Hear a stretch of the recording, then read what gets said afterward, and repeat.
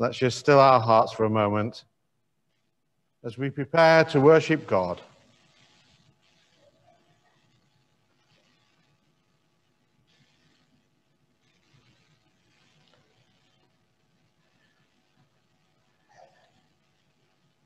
The steadfast love of the Lord never ceases. His mercies never come to an end.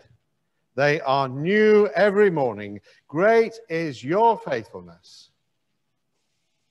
Lord Jesus, we worship you this morning as the one who removed the greatest barrier between God and us. By the power of the Holy Spirit, enable us to tear down artificial and human-made barriers that stop us from living and loving in accordance with your will. Amen. I welcome you in the name of that same Lord Jesus, the Lord who has called us into his presence, the Lord who walks with us and talks with us, if we are attentive to that same presence. And we begin our worship now as we listen to David playing the organ and follow the words on the screen of our first hymn, Lord for the Years, number 470 in Singing the Faith.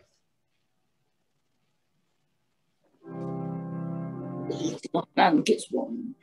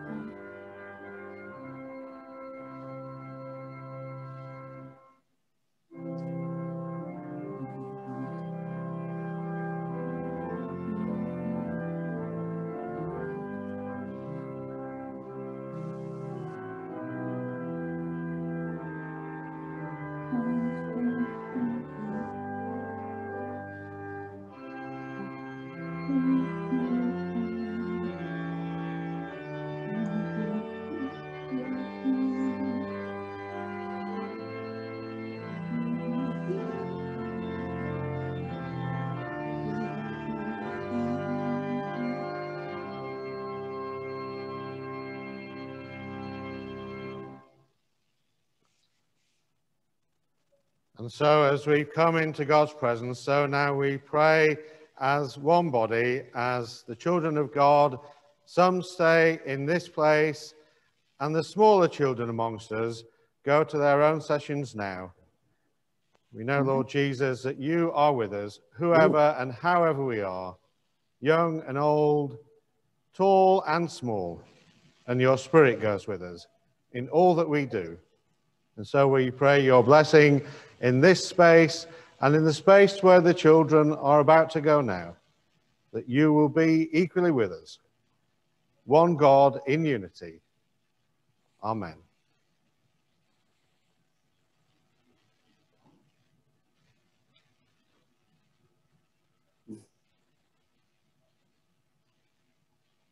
George and Edward Green. I think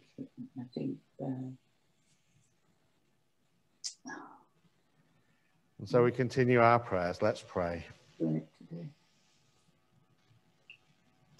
Lord, it's so easy to be part of the crowd, following behind others, not knowing what is taking place in front of us.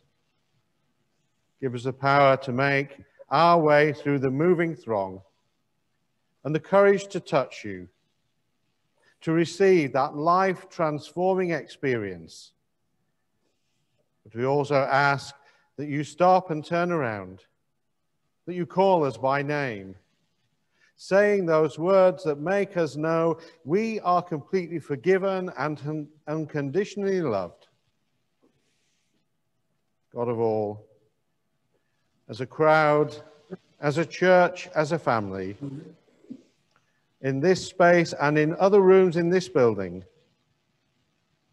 in those spaces where people are watching online or watching on a different day, we come together and reach out today for your grace and for your healing. We pray for your help where we face challenges, for your guidance where we have barriers to overcome. And we pray for all of these things in Jesus' name. God of streets and God of the crowds of the world, we come to you in sorrow and shame for the times we have allowed prejudice to distance us from those you would draw us close to. So we ask that you raise us from our shame to love and to serve you and to serve them. We bring to you the times when we have been too proud to ask for help and too distracted to help others. Lord, draw us out of our distractions to love them, to be loved by you, and to serve you. We acknowledge the times when we have been quick to judge those we don't easily identify with. Those times when we've ignored those whose plight we have not taken to heart, who we struggle to have sympathy with. Lord, raise us up and open our hearts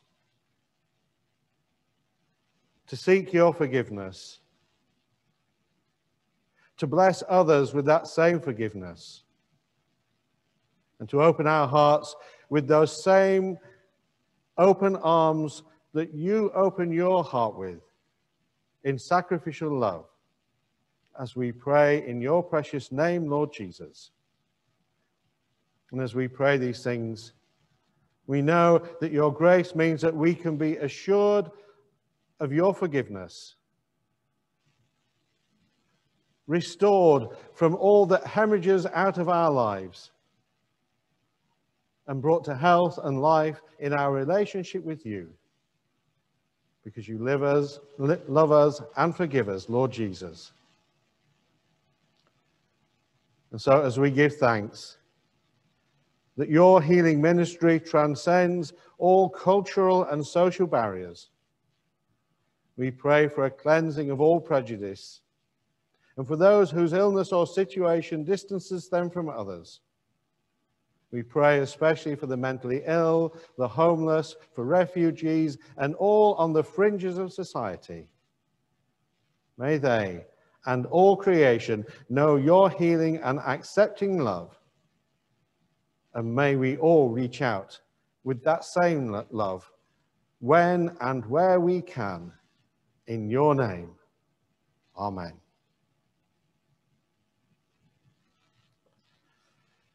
So we continue our worship now as we hear our readings, the first from Lamentations, echoing the words that we began this worship with, and then from Mark's Gospel. The steadfast love of the Lord never ceases. His mercies never come to an end. They are new every morning. Great is your faithfulness. The Lord is my portion, says my soul. Therefore, I will hope in him. The Lord is good to those who wait for him, to the soul that seeks him. It is good that one should wait quietly for the salvation of the Lord. It is good for one to bear the yoke in youth, to sit alone in silence when the Lord has imposed it, to put one's mouth to the dust. There may yet be hope. To give one's cheek to the smiter, and to be filled with insults. For the Lord will not reject forever. Although he causes grief, he will have compassion, according to the abundance of his steadfast love. For he does not willingly afflict or grieve anyone. And then from Mark's Gospel, we hear this wonderful story of contrasting characters and different situations, but the same Lord Jesus in the midst. When Jesus had crossed again in the boat to the other side, a great crowd gathered round him, and he was by the lake.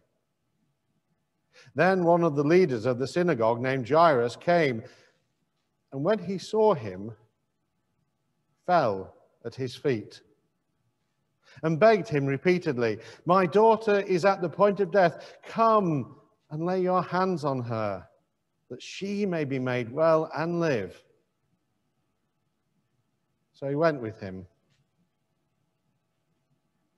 and a large crowd followed him and pressed in on him. Now, there was a woman who had been suffering from hemorrhages for 12 years. She had endured much under many physicians and had spent all that she had, and she was no better, but rather grew worse. She had heard about Jesus and came up behind him in the crowd and touched his cloak. For she said, "If I touch his clothes, I will be made well." Immediately her hemorrhage stopped, and she felt in her body that she was healed of her disease. Immediately aware that the power had gone forth from him, Jesus turned around in the crowd and said, "Who touched my clothes?" And his disciples said to him, "You see the crowd pressing in on you. How can you say, 'Who touched me?'" He looked all around to see who had done it. But the woman, knowing what had happened to her, came in fear and trembling, fell down before him, and told him the whole truth. He said to her, "Daughter, your faith has made you well. Go in peace and be healed of your disease." While he was still speaking, some people came to the leader's house, from the leader's house, to say, "Your daughter is dead. Why trouble the teacher any further?" But overhearing what they said, Jesus said to the leader of the synagogue, "Do not fear, only believe." He allowed no one to follow him except Peter, James, and John, the brother of James. When they came to the house of the leader of the synagogue, he saw a commotion, people weeping and wailing loudly. When he had entered, he said to them, Why do you make a commotion and weep? The child is not dead, but sleeping." And they laughed at him. Then he put them all outside and took the child's father and mother and those who were with him and went in where the child was. He took her by the hand and said to her, "Talitha, come," which means, "Little girl, get up." And immediately the girl got up and began to walk about. She was 12 years of age. At this, they were overcome with amazement. He strictly ordered them that no one should know this, and he told them to give her something to eat.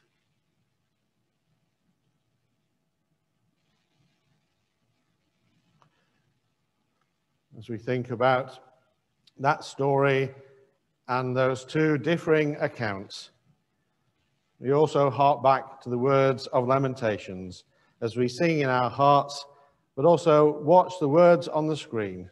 The steadfast love of the Lord never ceases. Number 66 from Singing the Faith.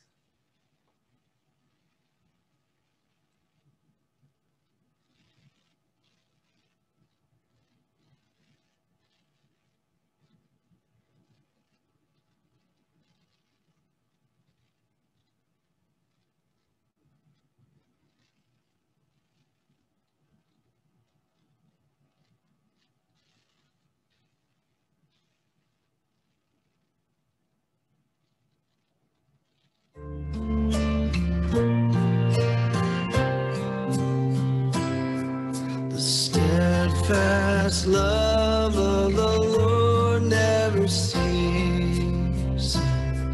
His mercies never come to an end. They are new every morning, new every morning.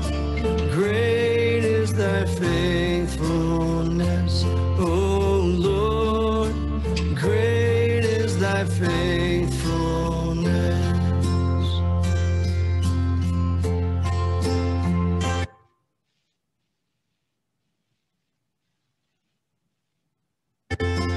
The steadfast love of the Lord never ceases. His mercies never come to an end. They are new every morning, new every morning. Great is thy faithfulness, O Lord. Great is thy faithfulness. They are new every morning, new every morning. Great is thy faithfulness, O Lord. Great is thy faithfulness.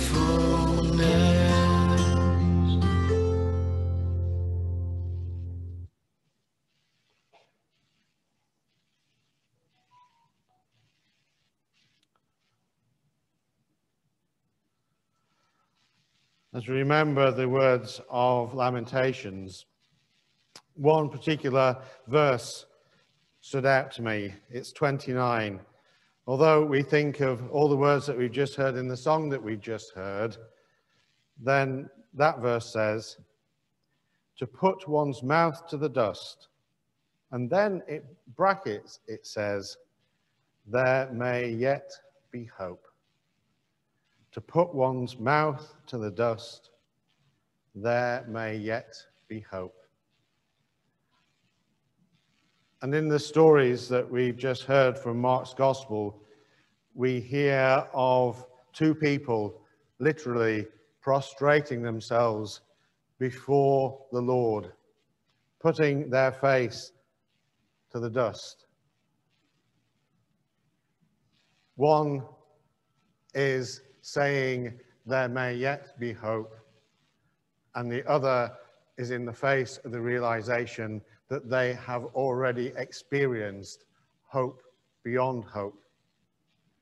Jairus, when he is asking, and the woman when she has been healed.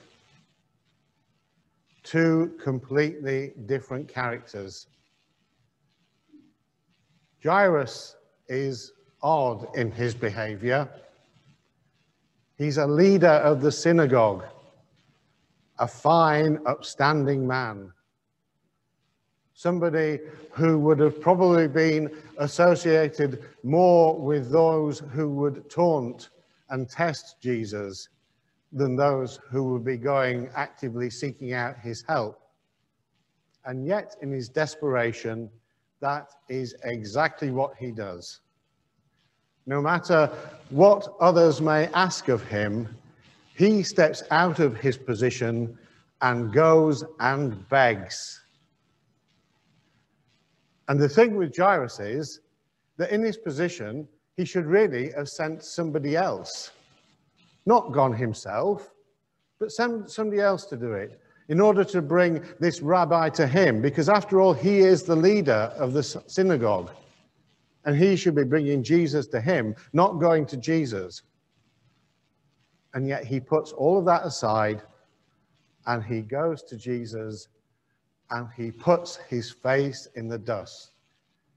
He kneels before him and begs for help because he knows nothing else that he can do. With all his faith, with all his religiosity, with all of the trappings that he has around him, he is desperate and he throws himself before Jesus.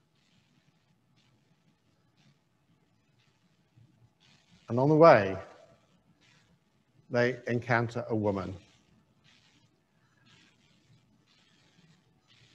And we've met this woman before. We're going to hear and see some words now which will remind us, not necessarily bang up to date, because it's a couple of decades at least old now, what we're about to see, but it tells us a familiar story that we all know, and I think most of us love. So if we can have the video clip.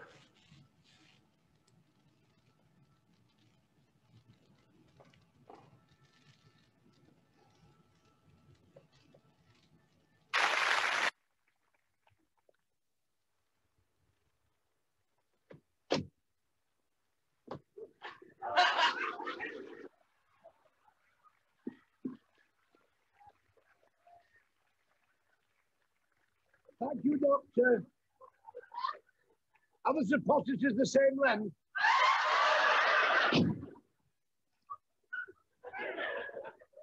Well. Sissy! How's it seen you at the doctor's? Well, yes. Is it the old trouble? What trouble?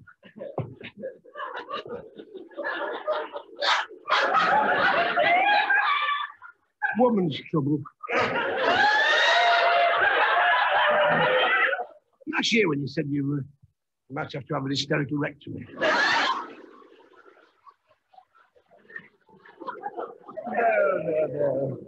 No, it's not that. No, that cleared up after the manipulation. Oh, yes. Mind you, I don't feel very well. In fact, if I put my mind to it, I could be very ill indeed. Oh. No, it's not me I've come about, actually. I've come on behalf of Lennon. Oh, help me God, what's up with the lad? Well, it's his verruca. You know he's got a very big one.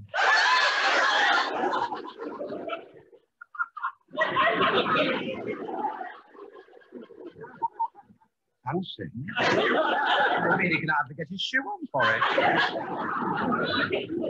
Has he tried tucking his trousers down his socks? Oh, it's much too painful to do anything like that. I bet he doesn't know what to do with it, Well, he doesn't. He doesn't. I mean, it's all he could do. I mean, he couldn't hop down here, you know. I'm not surprised. That's why I've come to see if Dr. Patel can give something for him. Well, I don't see why not. I've got a lot of faith in Dr. Patel, even though he does come from Bombay. He's a chipati, you know. But just the same for me, when I came about my birth, I told him exactly what's wrong with my birth. Oh? What did he give you? His deepest sympathy. Not surprised, knowing your birth, you deserve all the sympathy you can get. I mean, what's... Right. I wasn't quite sure whether you were wanting the whole of the 7 minutes of that, but I suspect you probably were. But this woman had women's problems. And actually, it wasn't a laughing matter. 12 years with everything that she suffered with is something that nobody would wish to go through. You get the impression, just as we do with the stories of refugees spending thousands of pounds and putting their life at risk, that she was at her wit's end, as indeed they are when we look at them sometimes disparagingly as they try to come into this country. She was as desperate. She tried everything, every single doctor's remedy, and I suspect every quack remedy and all of that. And not only had she suffered all that she had suffered physically, but she suffered the shame, which is why I played the clip, because it's unmentionable, isn't it? Women's problems. In polite society, in our society, it's something that we struggle to talk about. In her society, it was definitely marking her continually being unclean, out of everything that was acceptable in society. And yet this woman comes in desperation and hoping beyond hope, and in her own way, living with those words in brackets that we heard from Lamentations: there may yet be hope. And I wonder sometimes how many people live with that and then feel, I suspect, as this story implies, that they don't even dare ask God for help, because they are so full of shame that they are not worthy. And yet, she has the courage and the audacity to, even if she doesn't ask, to take his help, to touch his garment, in the hope that some of all the wonder of who he is will in some way rub off on her. And her hope lies not in her worthiness to be given his help, but just that some of this miraculous healer's power rubs off on her, and that she finds her healing there. And wonder of wonders it does. And then, when he turns, recognizing what has happened, when he asks who has done this, she then has the sense that he might at least acknowledge her, because after all, he has healed her. And she prostrates herself on the ground, just as Jairus did when he had the confidence, but also the humility that he could do such a thing. She then realized that she had grace in her life, and that even she might be able to prostrate herself in the same way that Jairus just has done. The thing that I find really amazing about this story is of such people who live in shame and don't think they are worthy of God's love. They don't even bother to trouble God face to face. They don't pray. Sometimes, if they're people that you know, they might stop you in the middle of a conversation, or even in passing on the street if they don't know you well, and say, "Can you say a prayer for me?"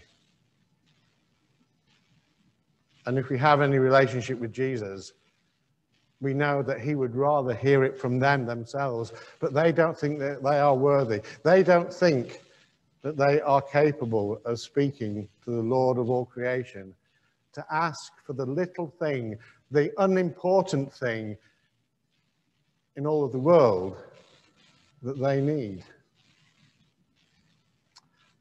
And that's what I find amazing about this story, is that people who don't think they are worthy don't think in his busyness that God or Jesus can bother with them. And so this story has about it a sense of something which just happens along the way. Something that is in that in-between time of God in Jesus going from one thing to another, and then something just happening as a side issue, but something which transforms somebody's life nonetheless. And so if it's you, believe that God can heal you of what grieves you, of what shames you, of what causes you to hide in the shadows and not speak up, and certainly not speak to him. And if it's somebody you know, or even maybe not somebody that you know, but somebody that you just meet, just let them know that with all the things that are facing this world, with the pandemic, with all the lives that have been lost in Brazil, with all that's happened in Miami in these last few days, with all the turmoil around in Batley because of the by-election that's coming up, that God still has time for them in the midst of all of that. That he may have lots to do, but there is still that by-the-way God who sees the smallness of our needs in the world's eyes, but the enormity of it in our lives. And by the touch of the edge of his garment, we are healed, made whole,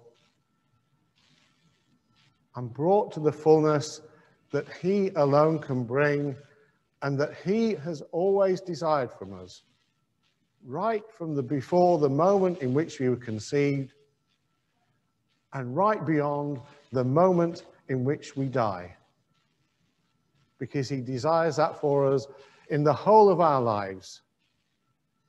When we want even a figment in our parents' imagination, and when we are brought into the fullness of his glory in the resurrection power of Jesus, and in those small moments in between, where we dare to hope, where we dare to believe that there can be something better, and where we can dare to believe that even we can be touched by the grace of God.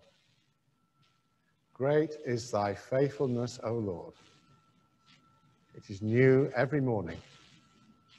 Amen.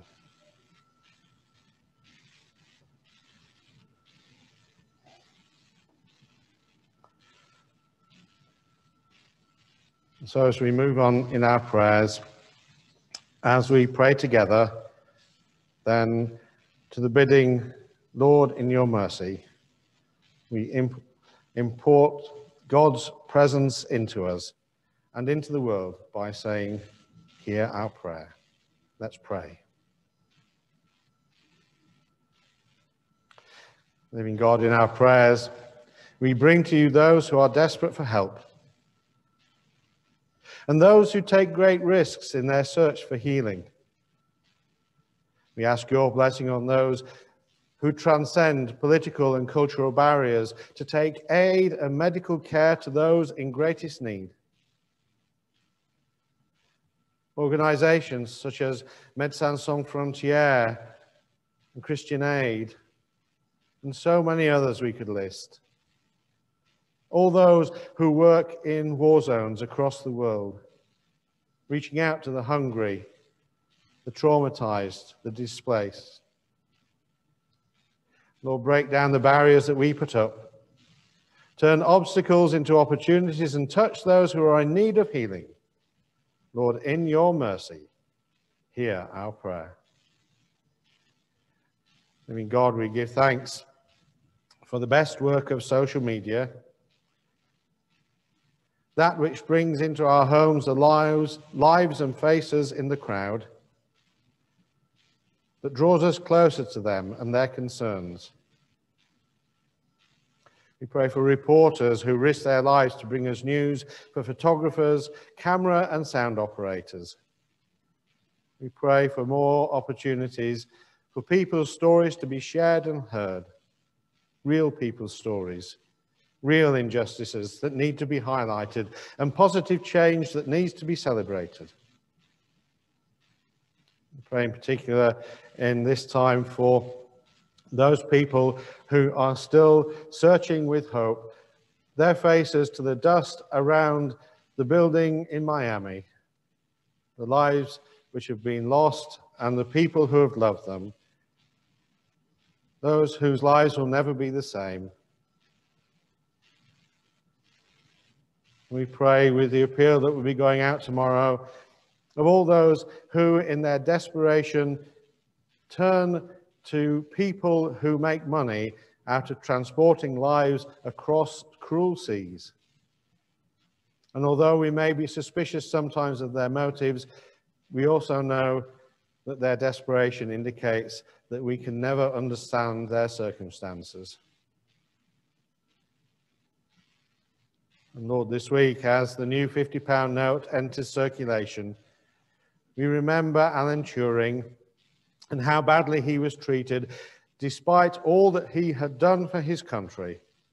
And we pray for the families of all those pardoned posthumously and for an end to human injustice.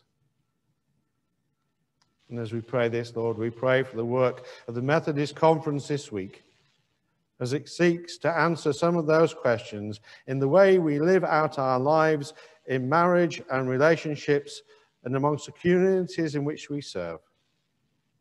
Lord, break down the barriers we put up, turn obstacles into opportunities, and touch those in need of healing. Lord, in your mercy, hear our prayer. Living God, we pray for those who fear that help will come too late, for all who have lost hope, for those who have lost livelihoods, homes, and loved ones. We pray for those waiting for hospital treatment, for transplants, for a diagnosis. We pray especially for children who are seriously ill and for their families.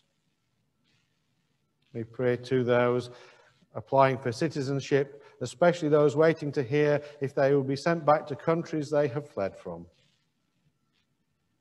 We pray for those in relationships where the person that they love the most struggles even to remember them. And we continue to pray for all who make decisions about budgets, those who analyze data, those who decide policy, those who have the power to prioritize who is helped first and who must wait. And for those around the world, political leaders, scientists, and medical staff alike, struggling to contain fresh COVID outbreaks.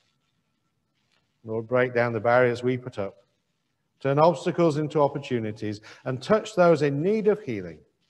Lord, in your mercy, hear our prayer. Living God, we pray for the church and for one another, that we would reach out across the barriers of culture and creed with faithfulness and integrity. We pray in this week, as Methodist Conference meets, for the new President and Vice President of Conference, the Reverend Sonia Hicks and Barbara Easton. We pray for all of those who will be received into full connection this morning and whose ordinations will take place this afternoon. We hold in prayer all 21 of them, and we also hold in prayer all of the 76 who in this week are seeking permission to sit down, to retire as ministers. And we pray for all those churches receiving new ministers in this coming September, and those who will be covering the gaps. And with the news of the last few days, we also pray for those churches in Canada that have recently been burnt down and the tensions that there are around that society and the reasons behind all of that. Help us to reach out to you in prayer for guidance, for strength, for wisdom, and to reach out to one another as we journey together in Jesus' name. Lord, break down the barriers we put up, turn obstacles into opportunities, and touch those in need of healing. Lord, in your mercy, hear our prayer. And as we pray with one voice as your body, Lord Jesus, so we pray now with the words that you taught your disciples when we pray, Our Father, who art in heaven, hallowed be thy name. Thy kingdom come, thy will be done, on earth as it is in heaven. Give us this day our daily bread, and forgive us our trespasses, as we forgive those who trespass against us. And lead us not into temptation, but deliver us from evil. For thine is the kingdom, the power, and the glory, forever and ever. Amen. And so, as we contemplate all that we've just prayed and all that we have heard, and all the people's lives that we have had cross our minds, and as we prepare to enter into this time of communion, we hear the words and we sing in our hearts, Lord, I come before your throne of grace. Or rather, we don't hear the words. We see the words on the screen. It's just music, but it's some brass band I've just remembered. Lord, I come before your throne of grace.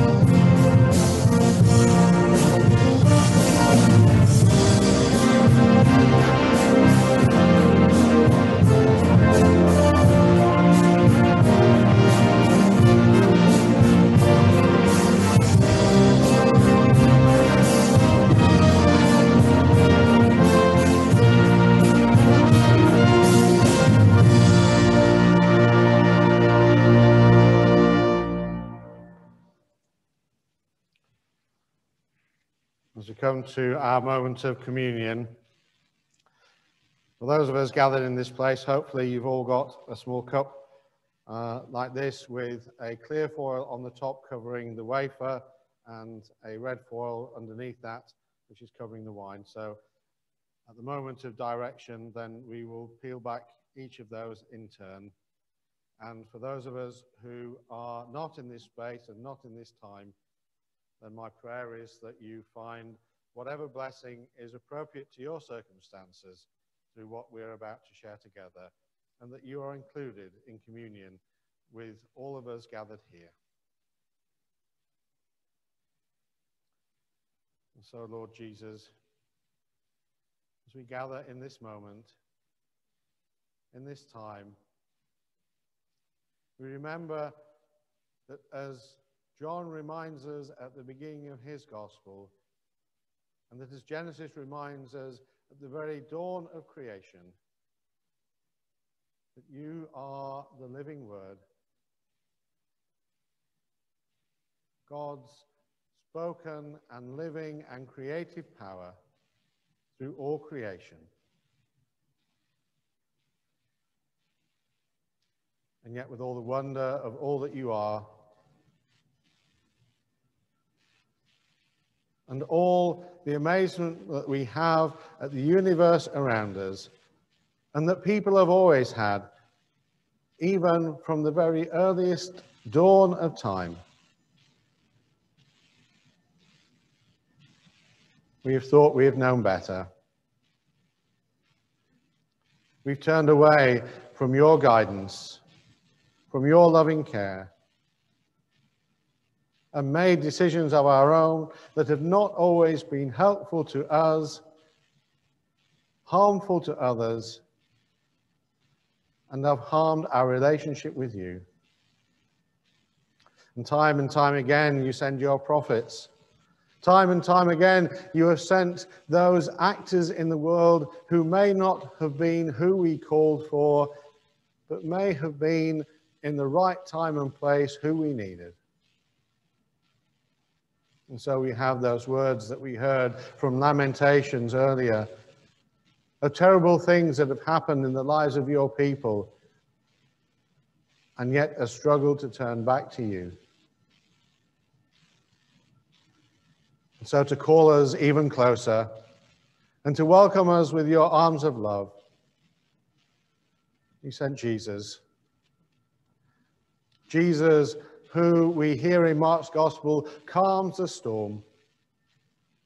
Jesus, who we hear in Mark's Gospel, goes to a place where people of his own religion do not live, who keep pigs, and drives out the demon possession of the man who he encounters there, who then finds himself with a synagogue leader laid before him and a woman too scared even to announce her arrival, just touching his cloak and bringing healing and life renewed into the lives of a mature woman and a young girl. And then we hear of Jesus being rejected on his return to Nazareth. And we know that that's our story too, Lord. That we cry out to you readily when we most need you, but we pretend that you're not there when we think we can do things our own way. And so, Lord, in all that you brought and in all that you offer, you gave most of yourself on the cross, that we might find ourselves, as we do now, at the foot of your cross, relying on you for our health and our salvation, and knowing that beyond the cross, through your grace, you call us to forgiveness and to rise with you in new life, in new beginnings, and of the slate wiped clean, of shame washed away. And so we remember that on the night when you were betrayed, that you took a loaf, that you broke bread after giving thanks to your Father and said, "This is my body that is given for you. Do this in remembrance of me." In the same way, you took the cup after supper, saying, "This is the cup of the new covenant in my blood. Do this as often as you drink it in remembrance of me." And so, together, we peel back the first film, as though we were peeling back the cover of the guilt of our lives. And we take the wafer, knowing that Jesus gave of himself for us, and we place it in our mouths with reverence and thankfulness, knowing that because of his grace, we are healed.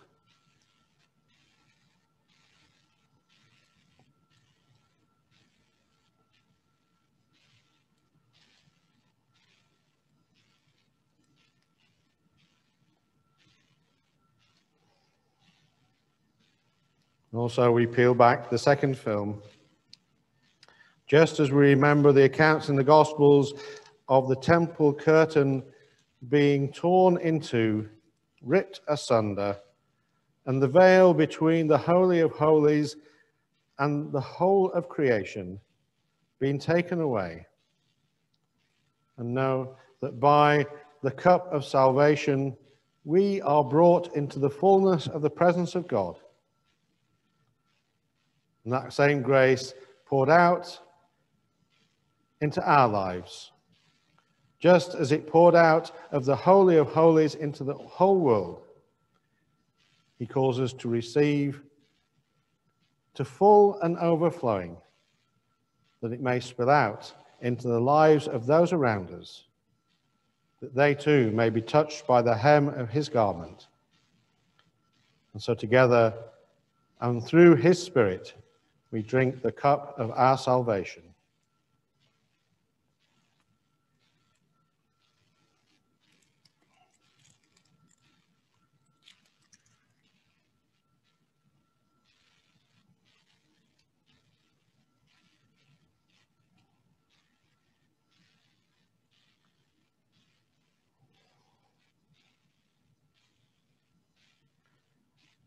The steadfast love of the Lord never ceases.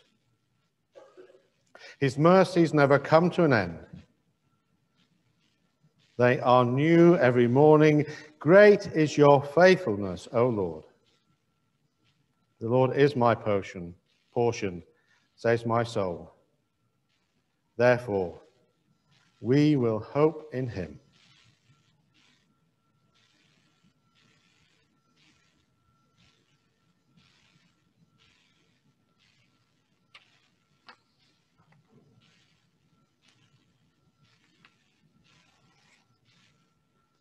In the stillness of this moment, we put our mouths to the dust, knowing that there may yet be hope. And in the fullness of this moment, we raise our eyes to behold our Lord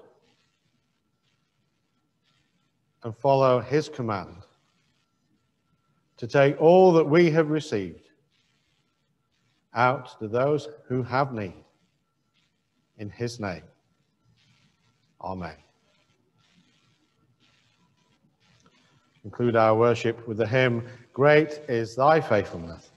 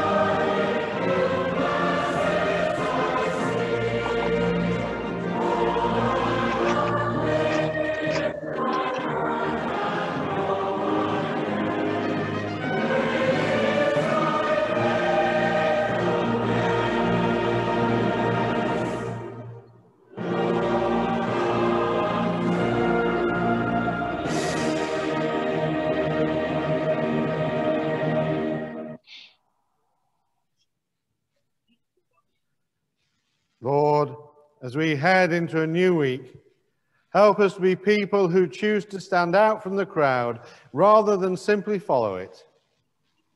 By the power of your Spirit, help us also to step out of our comfort zones and give us the courage to challenge barriers that confine or constrain or control us. And do all of that in the name of Jesus. Amen. And we share the grace. May the grace of our Lord Jesus Christ, the love of God, and the fellowship of the Holy Spirit be with us all evermore.